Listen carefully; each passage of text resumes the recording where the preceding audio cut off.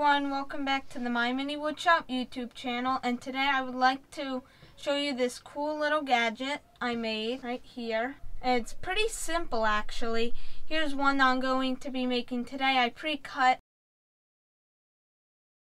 but really it just starts with like a small little block. I don't have one, but here's just another one. It just starts out with a small block that I just cut this out of using the bandsaw. And this is actually a piece of cherry, and then this is a piece of oak. So this one you might see I need to sand a little bit, so I'll do that. And this one's a finished one, so this one's got like the curved sides, and it's nicely smoothed and sealed. And pretty much the point of this is I'll use this as like a little table to show you, but you put your spoon on it when you're cooking, and pretty much what that does is it elevates it, as you can see. So when you're cooking, your spoon, the messy spoon, it doesn't get all over the counter and make a big mess. So, and I'm also going to show you another use for it, which is to put it on the side of a pot, kind of like this. And then what that does is it lets you have like the pot lid open, and I'm going to be putting a picture of that like right up here. So you can take a look at that. And yeah, let's get started.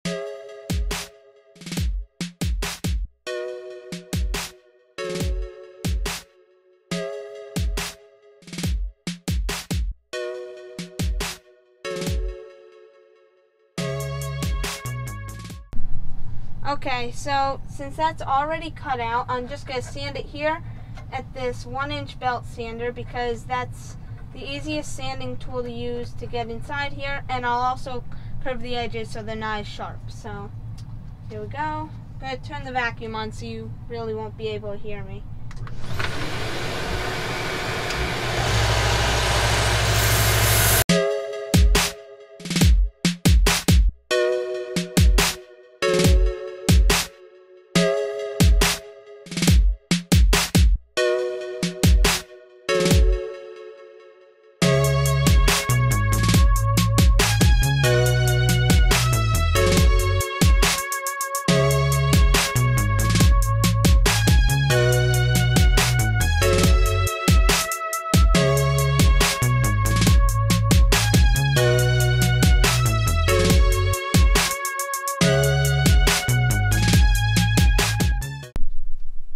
Okay, so now that I have that sanded, here it is.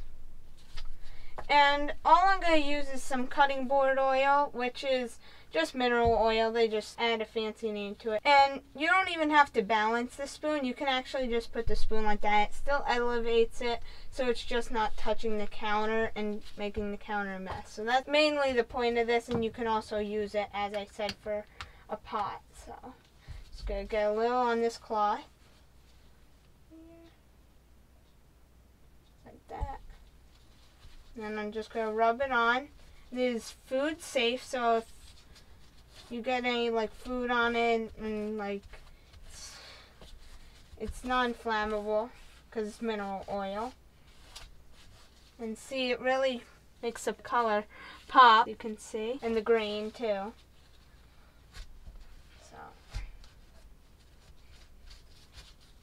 And this wood should be pretty heat resistant to the pot. I mean, it's pretty hard wood. I mean, it's oak, so it should handle pretty well. Yep. Just the last few spots right here.